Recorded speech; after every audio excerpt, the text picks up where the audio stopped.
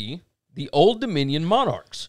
Ricky Ronnie finally gets to coach his first game. This will be his second season at the helm, but they closed up shop last year. They folded up the tents. They said, nah, we ain't risking it. We don't have the money for tests and all that good stuff, so we are not worried with it.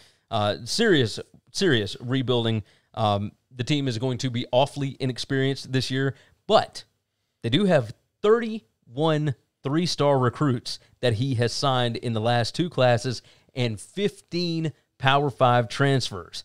That means that they are going to be talented. Ricky Ronnie knows they're what he's going to be doing. experienced and talented, even though it's not returning experience. Well, no, I'm saying like it's from the last 2 classes, like those 3 stars that are coming in.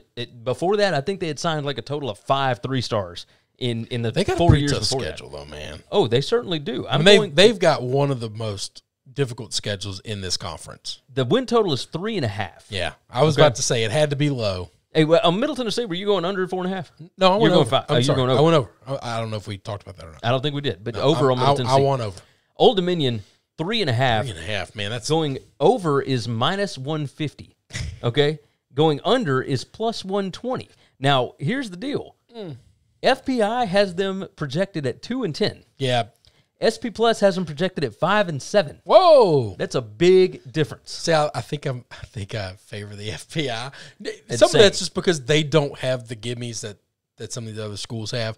And what's funny is a lot of these Conference USA schools are taking checks. You know, they're going to VOD Tech and they're getting money. Like, I don't think Liberty's paying you a check. I don't think Buffalo's cutting you a check to come play them. I mean, they're cutting you a check, but it's not $2 million that Alabama would cut you. It's pennies on the dollar. You know? I will tell you this.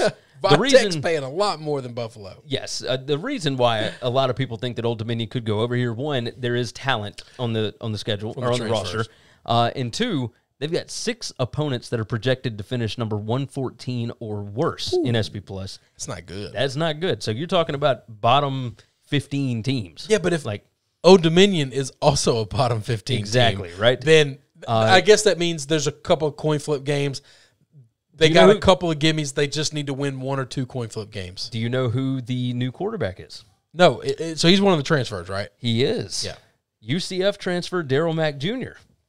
Oh, okay. All right. Yeah, played against LSU. Yep. You know, played pretty well until Dylan Gabriel took over for him a couple years ago. He lost his job. So, yeah, I mean, he lost his job, but I think he could do well at Old Dominion. Oh, yeah. This is definitely a big step down in class. Yes. He'll be fine. I am going under the 3.5. See, I think I got to. Yes. I think the schedule's tough, and I don't know they're winning a lot of coin flip games.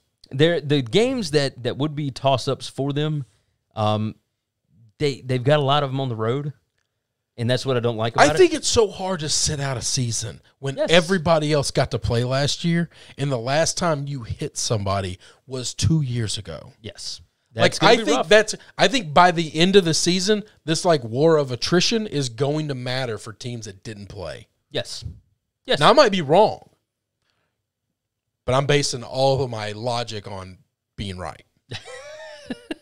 I like it. I don't even know. I like it. Thanks for listening to the Winning Cures Everything podcast. The website is winningcureseverything.com, and if you want to connect with us, we're on Twitter at GaryWCE, at Chris B. Giannini, at Winning Cures, or you can email us, Gary at winningcureseverything.com or Chris at winningcureseverything.com. Subscribe everywhere you need to subscribe, and we'll see you soon.